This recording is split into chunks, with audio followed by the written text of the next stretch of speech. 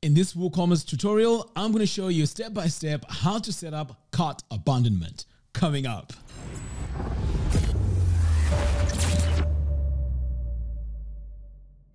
When people come to your WooCommerce website, chances are a percentage of them are going to leave the checkout page without buying. So it's very difficult to try and trace or get to these people once they've left the page. But how about if you could send them an automated email after a specified time to remind them of what they had just left in the cart, or even give them a discount just to get them back to buy that product that they were just about to buy. So in this video, I am going to be showing you how to set up cart abandonment on your WooCommerce website. So let's dive in and let's get started. But before we do that, I'd like to remind you that if you buy Divi using my affiliate link, I will give you access to my web design formula course, a course that teaches you how to design professional looking websites with Divi. The link to that is in the video description below. All right, let's dive in and let's get started. All right, so over here I am on my website. So first things first, make sure you have WooCommerce installed. It's absolutely free. And as you can see here, I've gone ahead and installed it. Now, let's install the plugin. So I'm going to come over here to plugins and click on add new. Now this plugin I'm going to install is absolutely free. So what I'm going to do is to come over here and search for it. So I'm going to come and search for it here. And here we go. So this is the plugin that we need to install. So I'm going to go ahead and click install now. And by the way, this plugin was created by the same company that created Cutflows, which is a funnel software for WordPress. Okay, so this has now been installed. Next, I have to activate this. So make sure you click on activate. Okay, so now that our plugin has been activated, the next step now is to come over here, and now you can see when you hover over WooCommerce, all the way down here at the bottom, you can see cart abandonment. Fantastic. So now that means it's been installed and everything looks good. Now for this to work, you're going to need to set up your products and also a coupon code. So let's go ahead and do that. So over here now on the products, if I go to all products, you're going to notice that I've already gone ahead and created these products. So I've got product A, product B, product C, and free audio. So the next step now is to come over here to marketing, and I am going to create a coupon. So this one here is going to be a 10% discount. So I'm going to click here on create your first coupon. All right, so let's give this coupon code a name. So I'm going to call this MAK10 for 10% off. And then if I want, I can generate a description here, which is 10% off. Okay, so that's pretty much what this discount is about.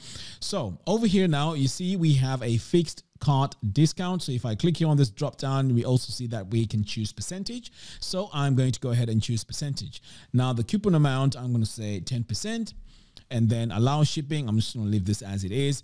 And also you can set your expiry date, but in this case, we are not going to set up an expiry date. All right, so now that I set up my coupon code, the next step now is to hit publish. Okay, so now my coupon code has been published. The next step now is to customize our emails, and this is very, very easy to do. All right, so let's head over here now. So I'm going to hover over here where it says WooCommerce, and then I'm going to go to cart abandonment. Right, so over here, we can see we have our follow-up emails here. Now, the good thing about this is it also gives you some stats about how much you've recovered using this tool, which is brilliant. And also you can check this by today, yesterday, last week, month, and also you can customize which days you want to see. Okay, so the next step now is to come over here to follow-up emails. But before we do that, let's take a look and see what we have here on settings. So here we have enabled tracking, so you can start capturing abandoned carts, so which is great. And then over here, exclude emails, sending for, processing, completed, and so on. So this is also very important. So you don't want to send emails for an order that is processing or completed. So this is important that you leave those checked. Okay, so here we also have coupons, and then further down here you have your email. So make sure you have your from name. So in this case, I would say Mac, or it could be a company name. So whatever it is that you want to add on there. And over here is where you'd add your email address the from address, this is very important. And the reply to also is very important. So make sure you add it here. So you can also enable GDPR. This is also something that you can add here, and this gives a message on that page. So I'm just going to leave this as it is and save changes. Now the next tab, which is the one that we really want to take a look at, is the follow-up emails. So coming over here now to follow-up emails, we have these 3 templates. So far we have one that gets activated after 30 minutes, 1 day, and then 3 days. So I find that these work perfectly. So 30 minutes, 1 day, and then 3 days. So what you need to do now is to go to each and every one of these emails and customize your message. So I'm going to click here on edit. So here on edit, there's a few things that we can do. Okay. So here it's saying hi, and then it adds the customer's first name. And then here is where you can add your message. So you can completely get rid of everything here, or you can just go in and amend what we have here. And you can also add your coupon code for the checkout. So you could say use coupon code, was it MAK10, to get 10% discount. So you can add this message here, or you can perhaps maybe add it, let's say after a day. Okay, so you could leave this email as it is. So here's the link to continue to purchase the product, which is fantastic. And also here allows you to send a new coupon. And then over here now where it says create a coupon, because we already created earlier on, it is right here. So you can also click here on this, and this will add your coupon code. But I prefer just adding it in the email. That way it's, I mean, that's how I prefer to do it. So once you're happy with your changes, you click on update changes. Now, here's the thing. So in my case, the way I prefer to do this is to add the coupon code on the second email, which is after a day.